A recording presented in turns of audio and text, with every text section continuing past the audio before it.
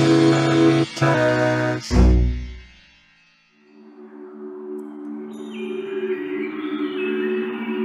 Hello, and welcome to the Hilaritas podcast, brought to you by Hilaritas Press. I am your host, Mike Gathers. Join us as we explore the world of iconic writer Robert Anton Wilson, those who influenced him, and those who have been influenced by him. Visit us at hilaritaspress.com/podcast for show notes, links, and past episodes. In our last episode, we spoke with Antero Ali on Chapel Perilous, paratheater technology, and the Eighth Circuit model of consciousness. And with this episode, we chat with author and Reason Magazine editor Jesse Walker on Chapel Perilous. Like the previous episode, the original idea behind this interview was to produce a multi-guest mega episode on Chapel Perilous as part of our Cosmic Trigger series. But in the end, it made more sense to release these interviews as their own separate episodes. And so with that said, I'm excited to introduce our guest for today's episode, writer Jesse Walker.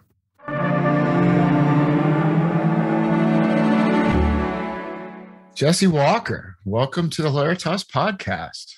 I'm glad to be here. Nice to, I've known you online for years. Nice to actually have a face and name to go with. Yeah, great. Me as well. So great to have you on. So we're doing an episode here on Chapel Perilous, and we just covered Carrie Thornley.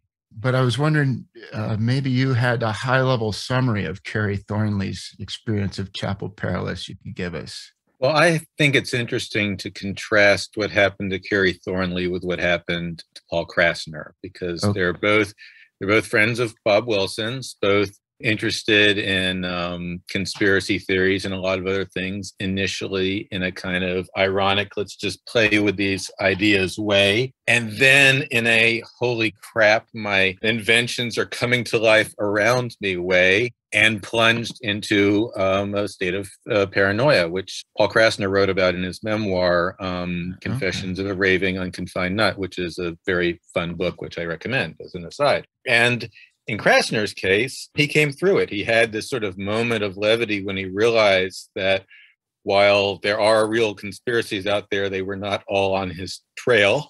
And he tells this story in the book of being on a bus and thinking that someone was watching him and reacting by taking out his pen and clicking it and saying into it, paging Abby Hoffman. And then he told Abby Hoffman later, and Hoffman said, "Oh, I got the message, but I didn't pick up because you were calling collect." But he sort of realized after this and some other things that happened, there was a group of cops gathered around the building where he lived. He thought they were after them. Turned out there was a rapist in the neighborhood. There were just some things that sort of drove home for him that he had gotten kind of addicted to this idea of conspiracy, and he had to sort of pull through it. And he continued to write about conspiracy theories, to publish stuff about them as an editor, and above all, to make jokes about them in his stand-up act. But he came through the other side of, to use the metaphor of this episode, of Chapel Perilous. And Carrie Thornley didn't. I mean, he had his moments of lucidity after he plunged into, being convinced that he was, without knowing it, a part of the JFK assassination and all these other things that were supposedly going on, Vril Society breeding programs and all of that. But he really kind of ended up stuck there. And there's this line, I should have gotten it in front of me before you started interviewing me, but I'm sure you can find it if someone hasn't already quoted it, where Wilson says, if you get stuck in Chapel Perilous, you're going to come out either a complete paranoid or a complete agnostic. And I think, Thornley went paranoid, and Krasner went through his long paranoid night of the soul and then came out the other end at agnostic, and was able to, again, engage with this stuff humorously, but with maybe greater wisdom than he was bringing to it when he first started doing his conspiracy satires. So there's a perfect juxtaposition there right out of Wilson's quote, the paranoid and the agnostic. I was not aware of Krasner's journey. And actually what came up for me is sort of a side note is the comic Mark Maron, I believe, had like a similar experience that he writes about in his autobiography, where he just really fell into the government conspiracy thing. And I think a friend of his that worked in the government said, we're just not that organized. And that was like the quote that shattered his illusions and brought him back to earth. But how would you define Chapel Perilous for us? Well, it is that kind of long, dark night of the soul, or that long, paranoid night of the soul, where you at least are willing to engage these ideas because stuff is happening around you that you feel the need to explain. And I know it's interesting. Wilson never defines it precisely. And people who pick up on it from him, like Antro Ali and others, they don't always define it precisely and it's not because it's undefinable. It's because I think that expression, Chapel Perilous, which of course originally came from the Arthurian mythos and so on, is itself so evocative in ways that a lot of these exact definitions can't be. I sometimes wonder if Wilson wrote about it in the context of individuals, but he also, I dug up this bit in Prometheus Rising where he is quoting Dr. Ilya Prigozhin, and I might be and probably am mispronouncing his name, although he did come up in one of my college classes, so maybe there's a muscle memory somewhere in my tongue there. Prigozhin, I believe. Is it Prigozhin? Okay, yeah. That's how I know it, but I couldn't tell you. But it's dissipative structures is maybe his thing. Is that exactly? He has this line that Wilson quotes: "All dissipative structures are teetering perpetually between self-destruction and reorganization on a higher level of information or of coherence." And in a way, that's what's going on with the individual's journey through Chapel Perilous. But you can also then think of things we go through as a society or as individual communities and families as being analogous to this. I often have felt in the last few years as though the United States and maybe larger chunks of the world are going through a kind of Chapel Perilous type journey and wondering if that will ultimately resolve itself on the higher level of coherence or not. But certainly a lot of what gets construed as, everybody getting more paranoid. I'm not someone who believes there are more, people are more prone to conspiracy theories now than in the past. But I do think there are moments where things kind of intensify. And what we've been going through the last few years reminds me a lot of what happened to the United States in the 1960s and 70s, which of course is also the time that Wilson had his experience with Sirius, Thornley had his experience, Krasner had his experience, Philip K. Dick had his experience. All these sorts of people that we, come up in these contexts went through it then at the same time that, the sort of interval from, Oswald to Hinckley where everything seemed to be going crazy. And you have, this sort of groups sprouting everywhere that people call cults, some of which are very cultish, some of which are just radical new experiments in how to live and how to think, and outsiders think they look, cultish. You have this sort of paranoia then that sways around them. And I say, one problem with using the word cults is people just think of religions, but also tiny political sects, terrorist groups that look like they might turn into a terrorist group at any moment, self-help groups and so on. They just pop up like mushrooms at certain periods. It's been happening now. It happened then. It happened in the Jacksonian era, which was another one of those intense, culminated, after Jackson, but the sort of antebellum reform period culminates with the Civil War. These times when the country goes through these sort of Chapel Perilous. And I don't want to take this metaphor too far because it's the nature of society that lots of things are going on simultaneously. Nothing ever coheres on a total level for everybody. But at least to an extent, I think it's a useful metaphor. And it certainly helps me try to make sense of stuff that's happening around me. I'm with you 100%, though, on something's going on. There seems like a national, global. Well, to me, if Chapel Perilous is sort of this place where the old ways are starting to crumble and no longer have meaning, and the new ways have yet to take shape, and we're in this place in between, and it's just lacking structure, and it's scary. Especially if you need structure to hold on to, then it certainly seems like we're in some sort of Chapel Perilous of political nature and a national level. It almost seems to me like sometimes we talk about how the far right and the far left kind of swing so wide and start to come back on themselves. And I don't know if you have a pulse on that or a feel for how it seems to me like that's stronger than ever, but I don't know. Although the middle has gotten kind of weird too. There's a lot of stuff you read in the mainstream press where it's hard to imagine someone saying that 20 years ago necessarily in that kind of a venue. There's that line from Chesterton. Actually, Chesterton didn't say it, but people always attribute it to him. The first effect of not believing in God is to believe in anything. And of course, Chesterton is a devout Christian, and he was sort of making a point about how, because this is like a garbled, sort of snappier version of some things he really did say, that, people who give up on the old orthodoxies can sort of just become gullible and maybe deserve a bit of skepticism aimed at them.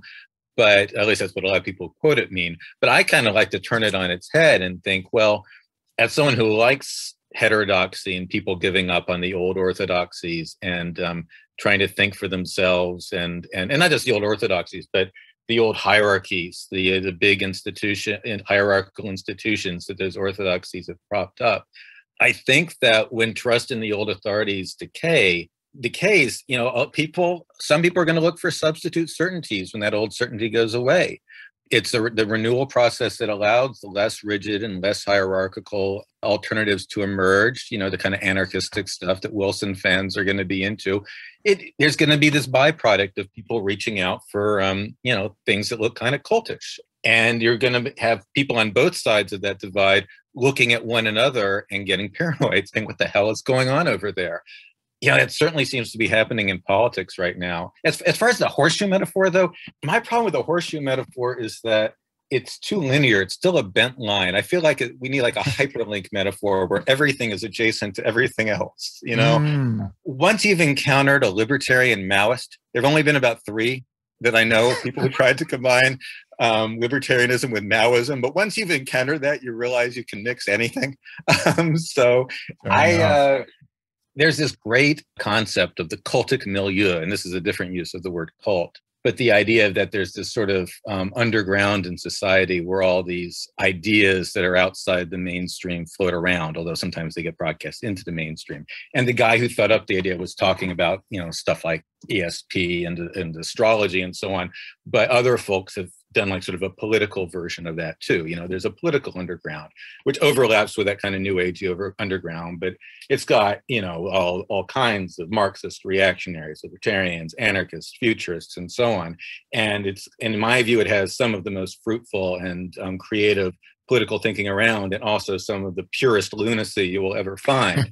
But people who get into it, people who enter the cultic milieu, which may or may not overlap with entering Chapel Perilous, they find it really easy to sort of shift from one of these ideas to another in ways that, if you're used to the linear political spectrum, looks weird. Like, weren't you an anarcho-capitalist and now you're a tanky? What happened there?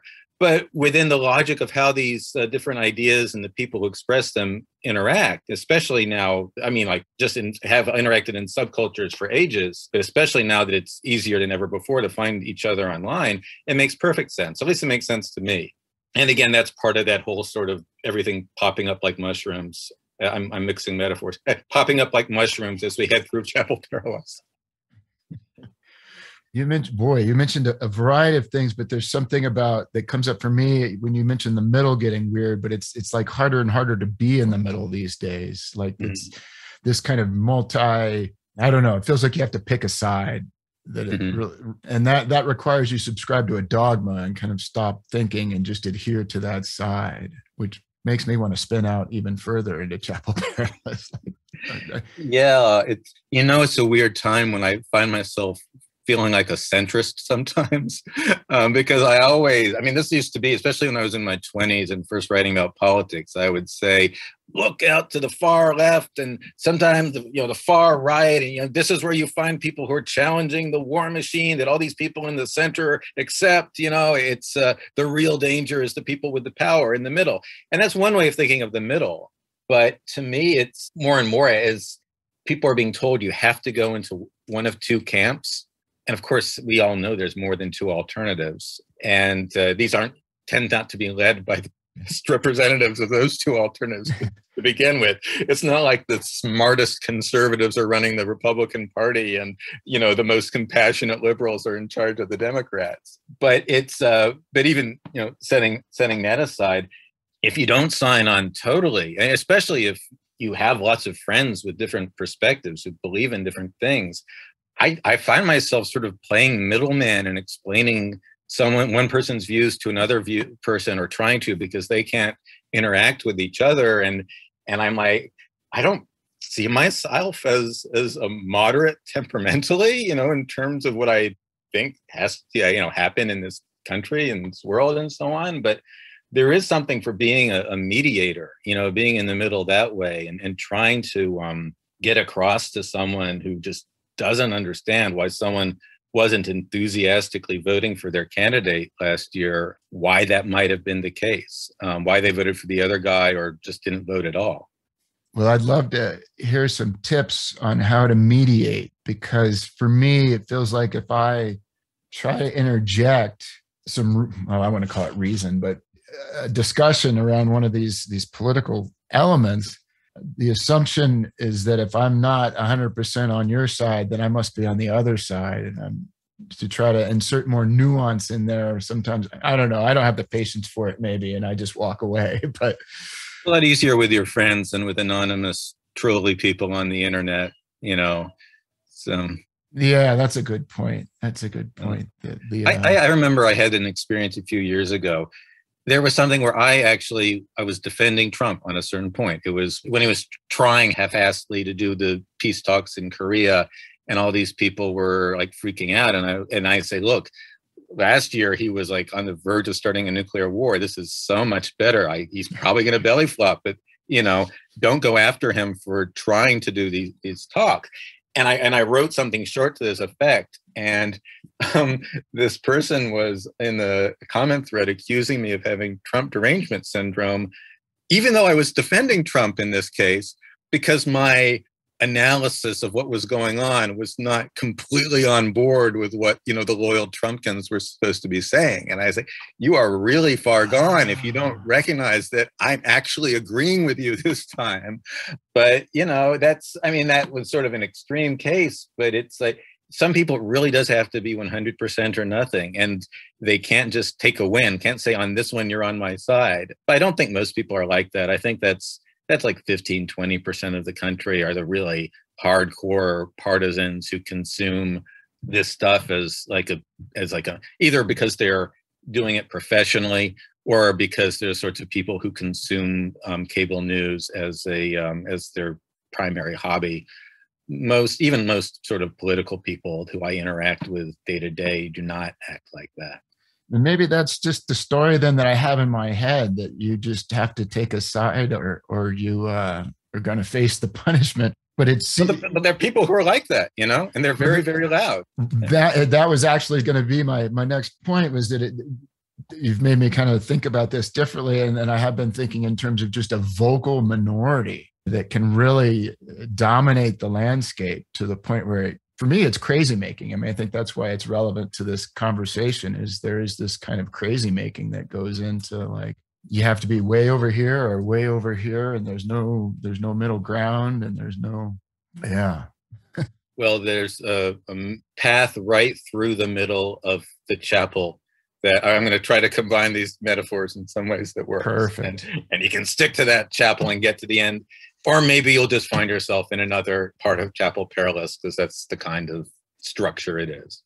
So when you say that, do you have some thoughts for us on how to navigate Chapel Perilous, or how, if we're in a national or global situation here, how do we find our way out?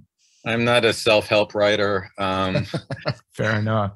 I mean, try to keep your own. When a story first pops up in social media, don't believe it till it's been confirmed, and then don't believe the confirmation until they're not just talking to the same person the first person was talking to.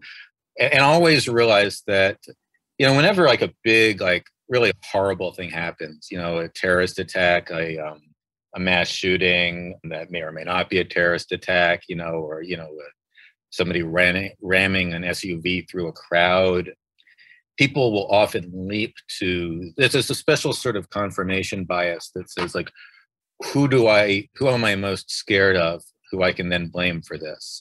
And sometimes you will be right, because often you'll be scared of someone who can do some, scary things. But usually, I mean, a lot of the times, and I think probably most of the time, the truth will turn out to be far weirder than whatever either you or the people you're arguing with assumed was going on, because the world is weirder. It's filled with all these different folks with unique personalities and problems and circumstances. And it does not conform easily to the narratives that we want to impose on the world, and that there are whole cable news channels devoting to helping us impose on the world. And just be aware that something, and when I say weird, it's not necessarily going to be kind of the high weirdness that we talk about with Chapel Perilous. I just mean something unique and distinctive that reflects the fact that there's a lot of texture in this country, and there's a lot of texture in the human personality. And especially when you're talking about, why is someone going to walk into a bar and shoot a bunch of people or something like that? There are all sorts of things that could break a person that way and prompt them to think that that's somehow something to do. So I guess, I don't know if this is advice. It sort of stopped being advice, if it ever was. But try to keep your head. Try to be the agnostic, even when you're being paranoid. Try to keep a few alternative paranoid ideas in mind, so you won't get totally locked onto one paranoid path without realizing all the fearful alternatives that you could be exploring. Perfect. Would you say that was, if we go back to the Krasner example of somebody who made it through, becoming kind of multi-model agnostic is a real key here? Yeah. I mean, Paul Krasner had the advantage of being like a brilliant humorist. I mean, he was like really adept at seeing the absurd side of life, and that helped him see the absurd side of his own life, at what he had become and what he was doing to himself. I suspect that's part of what was happening with him. But I don't think you have to be. I mean, Kerry Thornley was a pretty funny guy too. He co-invented Discordianism. That's a funny religion, know. And yet he. I mean, of course, who knows what else was going on in Kerry Thornley's mind. I suspect that there was a lot, I'm not going to psychoanalyze a guy from afar, but I just imagine that, going deep into his life, there were issues that helped shape how he responded to Chapel Perilous when he found himself stuck in it. Yeah, there seemed to be a number of influences on Thornley that I could easily see where the paranoia just took root and was hard to break through there. But there's something about levity and humor, and maybe not taking yourself and things so seriously, that allowed somebody like Krasner to move through it. But what you said earlier too is I think very relevant. You mentioned just, what are you most scared of? There's something about fear in the chapel when structures dissolve and you're in unfamiliar territory. It evokes some of our deepest fears, I think. And then we look for some simple answers. And like you said, the truth is actually probably far weirder, or maybe far more complex. And we really just need something simple to hold on to give us comfort. I think you're right. Yeah. Yeah. So if I were to expand outward again as an observer of political happenings, have any thoughts on where the world is going right now with all this? Yeah. Oh, man. I guess I'm not a prophet. I'm not gonna make any. Fair enough. There are so many. I mean, we haven't even mentioned COVID, but of course that's a huge part of what's happened for the last 2 years. And I think we're coming out of that, but we're coming out pretty gradually, and we don't know how much of what changed during COVID is permanent and how much isn't. And when you look at some things like structures that really did not perform well, like a lot of schools did not perform well. And you then say, well, what's going to happen? Are they going to, because now a lot of families are dissatisfied with those schools. A whole lot of people have left the schools. I don't remember the number off the top of my head, but it's an unusually high dropout rate, or departure rate. I shouldn't say dropout, because I think most of them ended up either in other schools or homeschooling or whatever. But actually, a lot of very low income people probably did just drop out. What's going to happen there? How many people are just going to disappear? How many people are going to come back and make the schools better? How many are going to come back and put up with what they're like? And how many are going to build do their best to build better alternatives. I hope a whole lot of better alternatives are going to be fueled by this. That could be, the reformulation at the higher level, or whatever the Prigozhin, whoever we decided what to call them, quote. But you can imagine other ways it'll suss out as well. But the pandemic kind of showed us how much we could just be. I mean, the country was already going through one Chapel Perilous, and then suddenly there's another one inside it, like a little TARDIS that we get kind of enter. And now what are we lost in? And then it had the effects of it. I mean, how much of the protests and riots last year, how closely was that related to the fact that people had been cooped up and now it was something they could go outside and do, and they didn't have work the next day? There was obviously a sincere movement. I supported the movement, but I also had to wonder if this had happened any other summer, would it have gone this way? You can't predict all the secondary and tertiary effects of something, especially something as big as a global pandemic, but smaller stuff as well. So all I can say, my prediction is keep expecting weird, unexpected things to happen.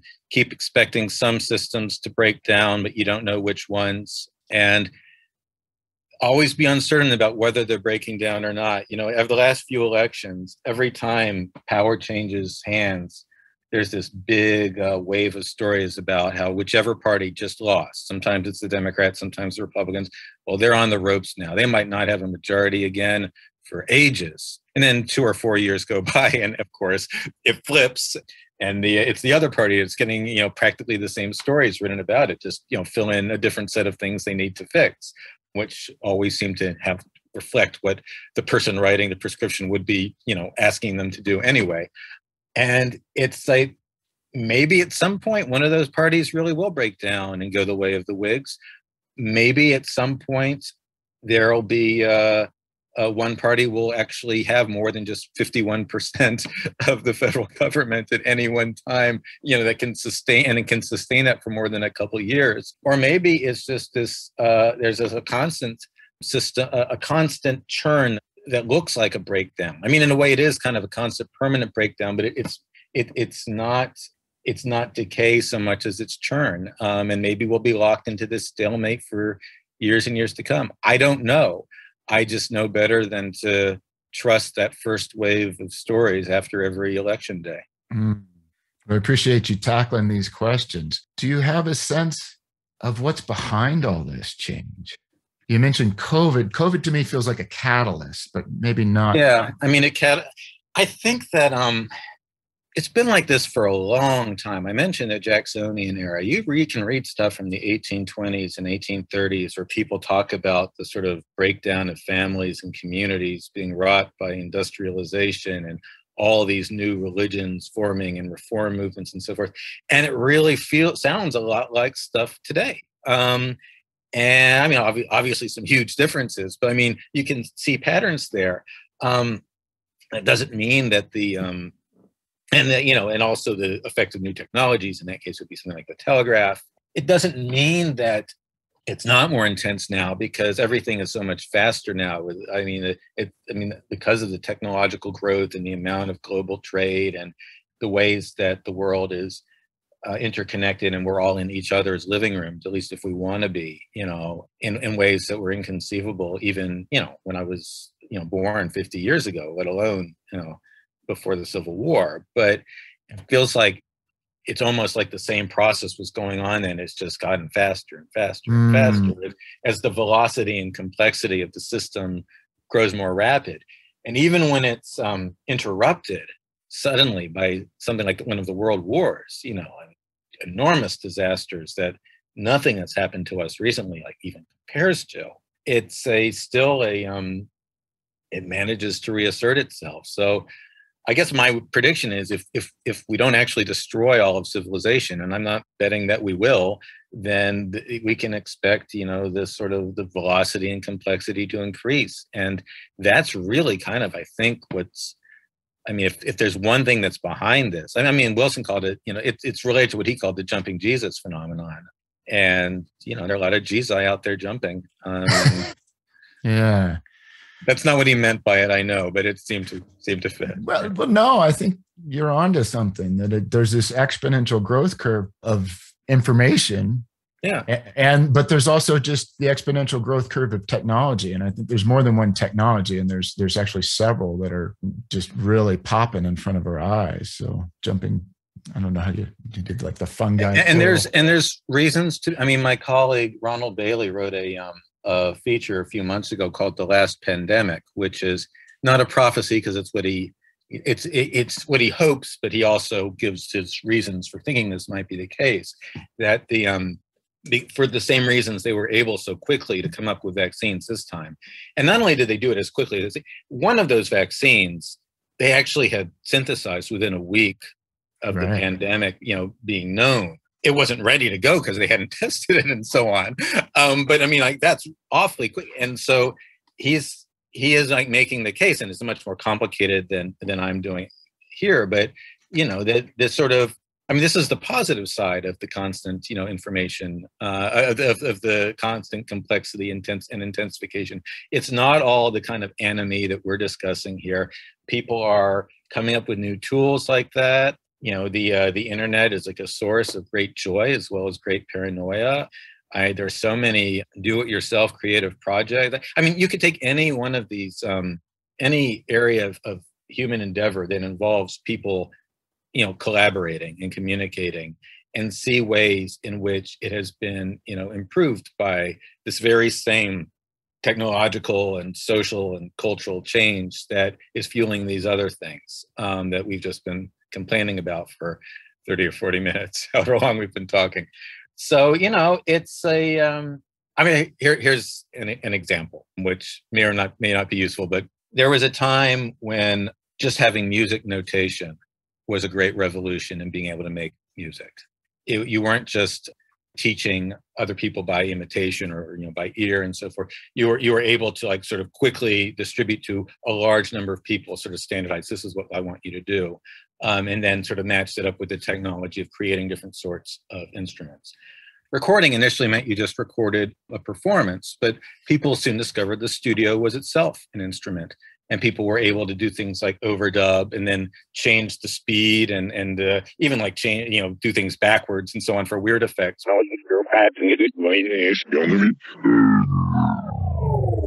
Even setting aside like psychedelic strangeness and Stockhausen and so on, people were able to make the producer and the engineer as much a part of the music, and also reproduce musical instructions in this way rather than just through written notation.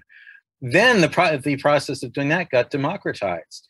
It went from something doing in the studio to then having producers and DJs remixing things, mixing things together, doing what nowadays we would call a mashup.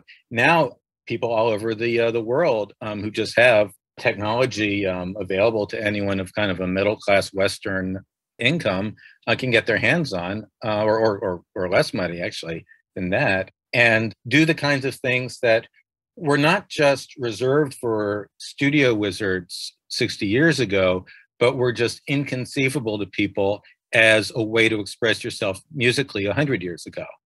That, and the speed of this and the extent to which it's been sort of spread across and democratized, it just feels like it's just speeding up more and more. That's just one art form. I mean, imagine that going on in every other art form, in every science. And in terms of just, people's relationships, how people interact with each other, a lot of us now think of internet communication as something that took the place of face-to-face interaction over the last 2 years. But of course, before then, it was a mixture, Right. And whole new social forms of interaction were spontaneously emerging just by virtue of the fact that people were walking around with phones in their pockets. So to me, this is all parallel to Chapel Perilous, but it is not in itself perilous. It's exciting. It's something to be happy about, even as we're being deeply disturbed by all that other stuff that we were talking about. I am not sure that you can have one without the other. You don't have to have, all this high level of violence and so forth, because we just had a period of several decades of, relatively speaking, surprisingly low violence by American standards, right? And hopefully there's a way to get back to that. But, there's always going to be conflict. There's always going to be fear. There's always going to be just misunderstandings that can fuel things. And I'm glad that while this intensification process is making easy for people to find themselves plunged into Chapel Perilous, maybe it'll help pull them out the other side too, because it's creating great tools, and not just tools for ourselves to use by ourselves, but to use, with each other, and, grab someone by the hand and pull them out the other side of the chapel. I've mixed my metaphors unforgivably. No, I think that I like your music metaphor. You start talking about music notation, and I kind of paralleled that to the printing press. Yeah. So a similar path or something, but the general idea is there. But what I really like is it seemed to always come down to democratization is maybe where we're at in this technological process. And the printing press, helped. I mean, there are people who make very compelling arguments that the printing press helped spread, conflicts that led to wars of religion and so on. I mean, it's just not the first time that an incredibly useful communications technology has also spread really bad things. But we got to learn to work with that rather than try to hold. I mean, we can't hold. The only way to hold it back would be to interrupt it apocalyptically, right? Like do the supervillain maneuver. And we don't want to do that, even if we could. And I don't think you or I could. But, we can figure out how to look to the more beneficial side of what's happening and both shape those tools. And also, of course, and this is where it comes back to politics, figure out the kind of institutions that make that kind of decentralized collaboration possible, and that reward the more benevolent than malevolent kinds of collaboration and work. Right. It'll be interesting to see how it all shakes out. I've thought there's kind of this jumping Jesus exponential growth of technology, but it also seems to me like one of Wilson's themes is kind of Toffler's third wave, and this idea of agrarian or hunter-gatherer to agrarian to industrial to information age or digital age or whatever it is, technological age. Do you see that play out? It's kind of what we're talking about in a way here. The third wave was one of those books that really impressed me when I read it as a teenager, and now seems like, but then started to seem like the big idea was getting in the way of all the textured weirdness of the world. It's like, I don't know, you can reduce everything to a series of waves. And there's this new book I haven't read yet, although I've seen some excerpts, The Dawn of Everything, which sort of calls into question the sort of necessary progression from hunter-gatherer to agriculture and so on. It talks about the different ways that people experimented with different social forms, at the cusp of what someone like Toffler calls that doesn't say call an inevitable revolution, but just discusses as though it's one.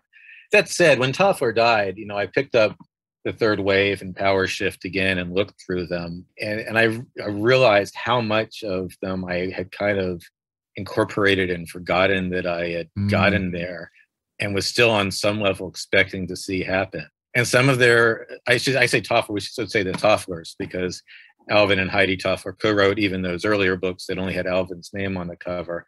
Some of their forecasts were right on target.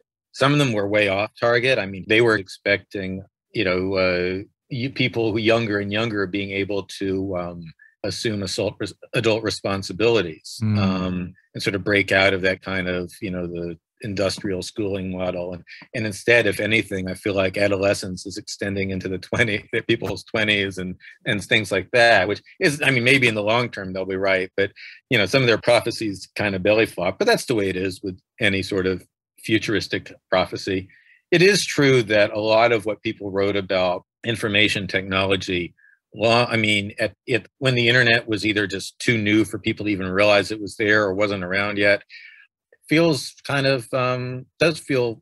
I've read things from the late 60s, early 70s about, in like old magazines now forgotten, like Radical Software, stuff about people going out with at the time were incredibly decentralized video production technologies, because you could wear it on your back, and not put it in your pocket. But it's sounds clunky now, but at the time it was, a radical step forward. And a lot of the stuff people were saying then, it foretold, the age of YouTube and all that today. Maybe not exactly the way that they expected to come true, but it was, there was a time when people would look at, because a lot of those early guerrilla video folks saw cable as their big outlet. And a lot of them actually did kind of colonize, public access channels and things like that. But if in like 1987, someone would say, look, the utopian dreams of cable didn't come true. Instead, we've got, HBO. And at that point, HBO didn't even mean like The Wire. It just meant like watching movies, not, really high quality TV shows. But nowadays, what do you know? It turned out it was prophetic after all. It's just that cable TV wasn't exactly the medium that people expected it to be. So, and another one was, suddenly we have video phones again. Like you and I are talking over what was considered to be, the futuristic technology of tomorrow in 1970, and which, 20 years ago, people said, oh, that's a dead end, And there were reasons to think, because like that's not what people wanted for a phone call. Someone wanted to be able to talk, just out of the shower, not worry about what they looked like. That's why we still have the ability to do that. But now we finally found a way that this is something people can do, and people use it as a creative medium. It's not just video phone. People are putting on actual plays during the pandemic over what in 1970 would be called the video phone. And I don't think anybody was predicting, maybe I'm wrong, I don't think anyone was predicting that as being a use for the video phone. Maybe somebody who was one of those guerrilla TV pioneers was predicting something like that could be done through multiple channels. I don't know, be more likely to show up there. But you don't know how these technologies are going to be deployed, and you don't know which thing that looked like a dead end is suddenly going to pop up and turn out to be important after all. Yeah. I know as Wilson fans, we were kind of left with this idea that the internet was just going to lead us all to this maybe logic mindset and democratization of ideas. And I think we'll get there, but certainly in the meantime, we've fallen into this Chapel Perilous of social media polarization. That just came up for me as we were thinking about this, but well, it'll be interesting to see what the future holds. I think there's a lot of talk about Web3 these days, and we'll see where that goes. Yeah. People will say it was overhyped, and then parts of it will turn out to have been important after all. Probably. When I just issued a prophecy, and I said I wasn't going to do that. I said well, that's a pretty true. I know it's the one time that won't be true. But it's kind of interesting. Also, you've probably seen people getting really sour about Operation Mindfuck now. People saying that we thought that kind of prank was clever then, but now look, like the more extreme ones, they'll say like that's what got Trump elected, which is not exactly true. But I look at some of the awful people who are using those kinds of techniques now, and they're forgetting that a lot of COINTELPRO looked like Operation Mindfuck, even while Operation Mindfuck was going on, or some of the stuff that, Nixon's dirty tricksters were doing. I did an article for the 40th anniversary of the Chicago 1968 police riot. But that was the news peg, but it was really a story about the Yippies, who were obviously overlapped with the Discordians and had a lot in common with that sort of pranksterist spirit. And I thought, who it would be interesting to interview is Roger Stone. Now, Roger Stone at this point was not the figure of Trump era infamy. He was not entirely obscure, but he was just kind of like on the edge of sort of like Republican politics. But of course, he had been part of Nixon's re-election efforts and had done some stunts that at any rate, I just thought it would be interesting to sort of get his take, because I wondered if there would be some like sort of professional admiration. Like I don't like the Yippies' politics, but I like their ability to get the media to pay attention to them through these kind of pranks. And sure enough, that's basically what he said. And then he also surprised me. He's a drug reformer, and he actually had like done some like stuff with some old Yippies in New York, like on the same side, which I did not expect to hear from him. But disinformation and pranks and all this stuff has always been just sort of a tool available to people, not just to people you like and not just to people you don't like. And I kind of get annoyed by the folks who say, well, Operation Mindfuck, doesn't look the same now. They knew then. I mean, they were swimming in an intensely paranoid time. That's part of what they were reacting against, Or people say conspiracy theories aren't fun anymore. Now that all these crazy quasi-fascist and outright fascist people are expressing them. What do you think those guys were talking about in the 1960s? I've read the far right, newsletters from that era. They're filled with conspiracy theories. It's a lot of what we can talk about how things intensify and so forth. But as with, reading the old Portapack video guys, the underlying ideas and phenomena are not new. We've been through this before. It's with a different set of technologies. It doesn't move as quickly as before. There's all sorts of new things that can knock you for a loop, like COVID-19, but it's not terra incognita. People have been wandering through Chapel Perilous a long time, and it's not the first time the United States, found itself mired in it. The more things change, the more they stay the same, huh? Yeah. There's at least an element of that. Yeah, it's not like we ever came out completely into a world of hope and so on. Although there was that great period of time.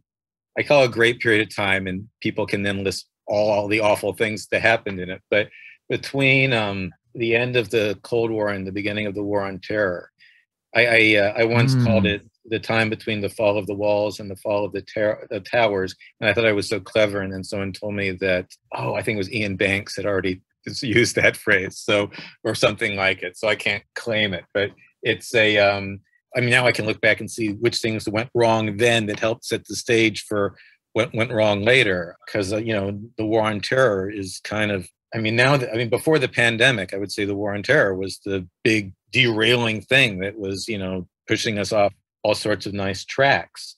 But that's when I was most sort of hopeful.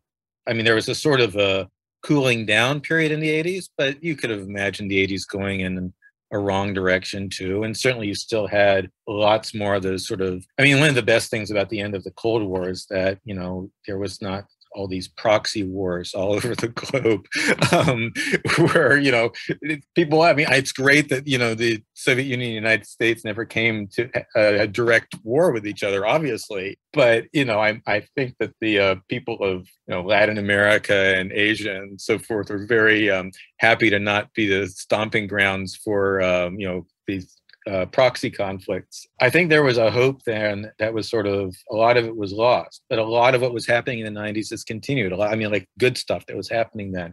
It's been happening under the shadow of the War on Terror and other bad things. And to some extent, what's happened in the last 20 years shows how much was happening under the surface that we had not extinguished, when things were more sort of optimistic and hopeful in the 1990s. But that period between 89 and 2001, I don't know that was another room of Chapel Perilous. A lot of people found their own ways to get into Chapel Perilous then, but I really did feel like we were kind of reorganizing on a higher level, not the highest possible level, but definitely higher than before. If you can just think about how much more liberty and self-government there was all over the world, and how much less war and how much less intense the wars that did happen were. Just to the point where terrorism could, obviously 9/11 was an especially bad case of terrorism, a terrorist attack that doesn't have many comparable things in American history. But so much of what we think of as the big terrorist attacks of the last decade after 9/11 are dwarfed by just, things that happened from day to day during World War II. It's just I can be a 90s nostalgist, but I don't want to get stuck in the nostalgia because I feel like we can take what was good then and what we've continued to build on. And then maybe when we get through this Chapel Perilous, we can come up on yet an even higher level of self-organization or whatever that phrase was. And at least until the next Chapel Perilous comes along for the globe to roll into. Well, Jesse Walker, it's been a true pleasure. You have some books that have been out. You want to promote anything? Yeah, well, if you could mention this one, because it's the one where I talk about the United States of Paranoia, because I talk about both Thornley and Krasner and their Chapel Perilous experiences in there. And obviously I write about Wilson in there too. Okay, United States of Paranoia. And do you have a place where we can track you down, Twitter handle or? I tweet under the handle not Jesse Walker. And I will never get a blue check because what would it even mean to confirm that I'm not Jesse Walker? But that's me. And I write regularly for Reason Magazine, where I also edit the book review section and have a hand in all sorts of other stuff that happens there. Fantastic. Well, thank you again for your time.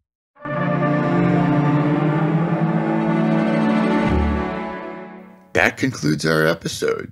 Thank you for listening. We hope you enjoyed it. A big thank you to Jesse Walker for taking the time to talk with us. You can find Jesse on Twitter at NotJesseWalker and find his books and articles linked into the show notes. Thank you to Christina Pearson and Richard Ross of Hilaritas Press, and thank you to our engineer Ryan Reeves for putting it all together. Our next episode, releasing on the 23rd of July, will feature meta-magician Philip Farber. Until then, I am your host, Mike Gathers, signing off with love and cheerfulness. Amor et Hilaritas.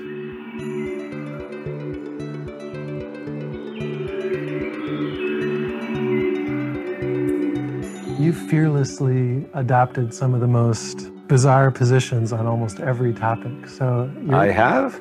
Well, see, I thought all my positions were perfect common sense, and the rest of the world was weird.